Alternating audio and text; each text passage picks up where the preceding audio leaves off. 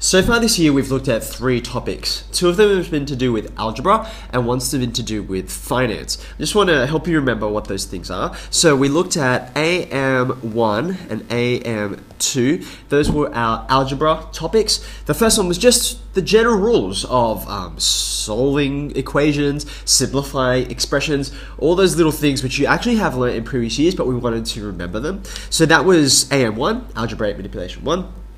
Algebraic Manipulation 2, we just finished actually, and that was when we looked at linear relationships. So things like straight line graphs, basically, where you're trying to solve those two simultaneously, like where do they intersect, and also funky things like piecewise graphs, like we looked at step functions, the ones that look like this, and you can see where there's holes and things like that. So we looked at examples of that because those are the kinds of relationships we see in the real world for how different quantities are related to each other and how they grow. Just like how, say, the cost that you spend on parking relates to the amount of time that you spend there.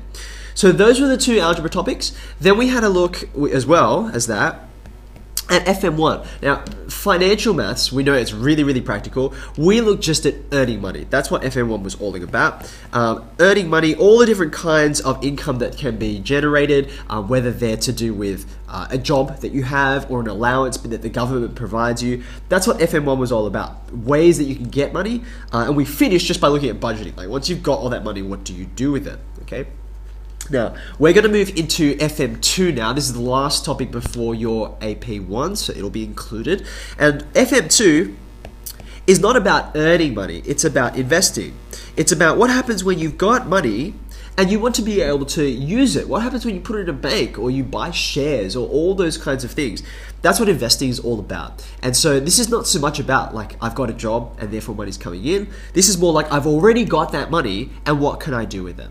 So the first concept that comes underneath this, we have met before, simple interest, right? Now, interest, just this simple idea, is all about the fact that money, we've said this before, is about power. Right? Like money is kind of distilled power. You work for it, you have it in your bank account, and then when you give it to someone, that it gives you the power to ask them, can you do this job for me or this service, and I will exchange this money, this distilled power that I've earned in response for your product or your service or that kind of thing.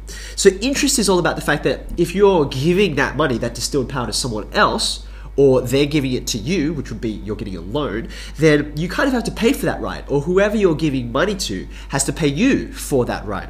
So that's all simple interest. Well, that's what interest is about as a concept. So simple interest, I want you to remember, is governed by this very, very simple formula. And if you remember all the different pieces, it's not that complicated. The I that starts with, that you begin with, is the interest. Like, how much is someone going to pay you, or are you going to have to pay for the right of being loaned money? Okay, that's what the interest is that we're calculating. That P at the beginning stands for principal. Even though it's spelled exactly the same way as the person, it means something very different. It's talking about how much money do you start with? What's that amount that you're actually going to put into the bank account? Or what's the amount of money that you're going to be loaned? Then you've got these 2 parts over here, R and N, which stand for your interest rate. So that might be something like 5% per annum or 0.1% per annum. It depends on where you're investing or who's requesting the payment from you.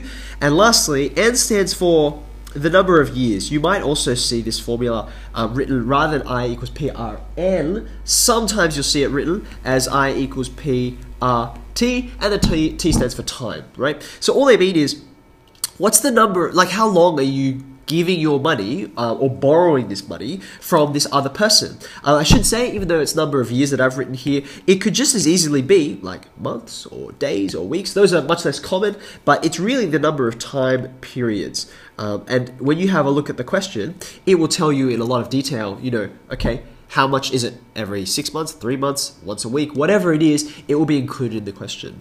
One of the clues that you will see, like I said, years is the most common, is if that rate that you get, if the interest rate is, for instance, they might say 5%, and they'll say PA, which means per annum, annum being a year, just like, you know, annual, right? So if you have a look at the interest rate, that often gives you a clue, and then if you read the wording of the question carefully, you'll be able to tell, okay, well, what's the time period, what time scale are we working on? Is it days, weeks, months, years, etc.?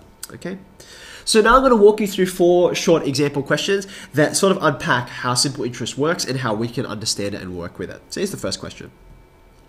This is as simple as it gets. Simple. Calculate the simple interest on $300. Again, I'm going to encourage as much as possible, just like in an exam, if you're trying to look at a question and understand what it means, it's in your interest to be able to say, okay, look, there's a key piece of information there that I need to know. I'm going to highlight it. I'm going to do that all the way through, and I'm going to try and describe what each piece is.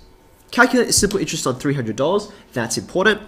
At a flat rate, I'll talk about that in a second, of 6% per annum over 3 years. Okay, so I've got 3 critical pieces of information there. I'm going to describe each of them in a minute. But before I do that, I just want to highlight this. When it says flat rate is pretty much a synonym for simple interest. In other words, for each year that you're in there, and here it's 3 years, for each year you're in, they'll keep on paying you the same amount of money. Even though, in fact, your money is going to grow and grow and grow, that's the whole point of interest, they'll actually keep on paying you that same flat rate. If you wanted to think about it as a graph, this is not answering the question, but how much interest are they paying you over the number of years? And that interest is going to stay the same in the first year as it is the second year and the third year, the fourth year, all the way along. So you can literally see this graph, which is the kind of thing we were looking at last topic. It's a flat graph, so that's why it's called a flat rate. Okay, so now that we've got that out of the way, let's just finish off our sort of analysis of the question by looking at these 3 numbers and working out what each one is. When it says calculate the simple interest on $300, that's your principal. That's the starting amount, okay? The 6% per annum, that is the rate, and 3 years, that's the number of time periods that I'm interested in. So they've even given it to you nice and in order. So now I can solve the question, okay? I'm always going to begin by stating what my actual formula is.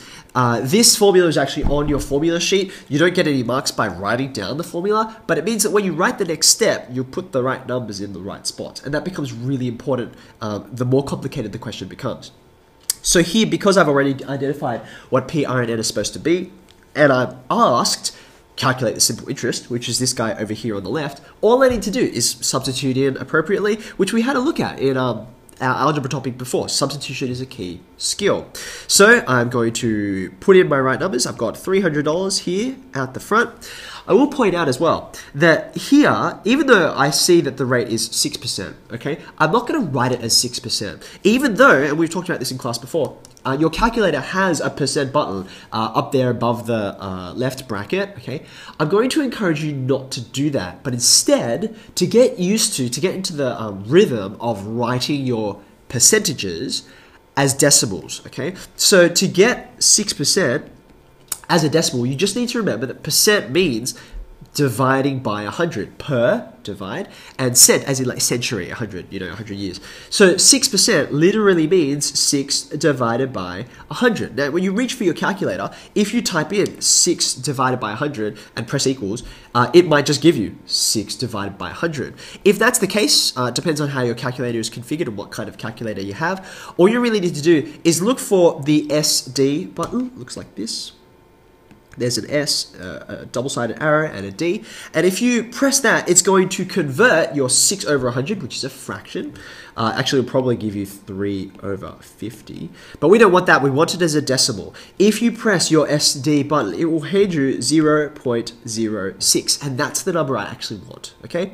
So coming back to my formula here, I wrote down my 300, which is principal. I've got my rate here, so 0.06, and then lastly my number of years, so I'm going to multiply by 3.